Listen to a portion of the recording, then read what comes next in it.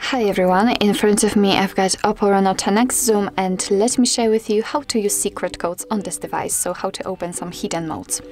First of all, let's open the dialer, because this is the place where we will enter all of those codes. And let me begin with the shortest code and probably the most known, which will open the email info. So it is *#06#. And as you can see, and as I said, by this code we are provided with both email numbers of this device. So let's tap on OK, and let me show you another code which will open the maximum SAR level. So it is very similar actually to the previous one. It is *#07#. And as I said, here we've got the maximum SAR level, so here we can check the head and the body of our device. So let's tap on OK, and let me show you another code which will open the hardware revision. It is *888#. And here we've got the engineer mode, so we can check the PCB number, which is right here, but also we can scan this QR code with another device and check some information about the hardware.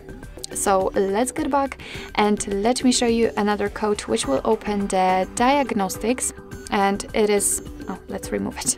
It is *#426##**. And as I said, we are in the diagnostics, which are provided by Google. Here we can check the server, host, port, time connected, or signal level. We can also tap on events, and here we've got some further details. What's more, you can show advanced view just by tapping on this 3 dots icon and tapping on advanced view, and unfortunately that was a misclick. As you can see, the advanced view are marked, so just by tapping on the status we can get much more info. So for example, we can check the heartbeat, last ping, or HB algorithm. Let's get back and let me show you another code which will open the phone software info. It is *#67776#.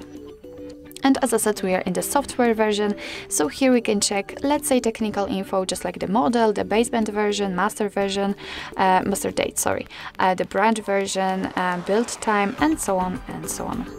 So let's get back and let me show you another code which can open the calendar info, and the calendar info is *#225#**. And here we've got the calendar info, as I said, so here we've got all the events which are grouped in one place. We can check some family events, some holidays in your country should also appear right here, or events attached to your mail, just like here. So this is the best option to the best code to use if you want to check the events, because here they are grouped into particular sections. So let's get back and let me show you another code which will open the feedback menu. It is *800#.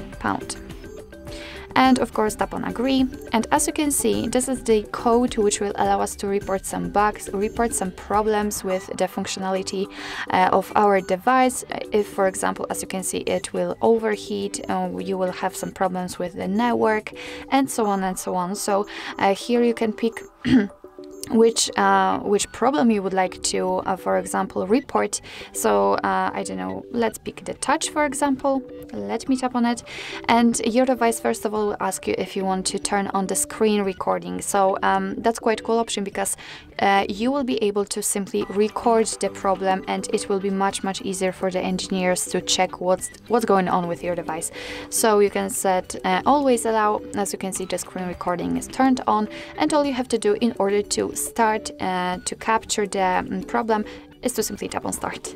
And this information, I mean, you can restart it, I will not. Let me continue. As you can see here, we've got the counting, so our device is recording. What's more, we've got the pointer location turned on also, so your device will simply catch all your movements. Whenever you will touch the screen, it will be catched and recorded. So if you are ready, and just tap on next.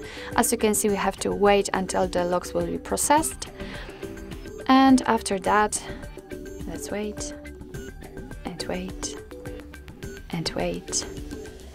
And as you can see, the logs have been saved.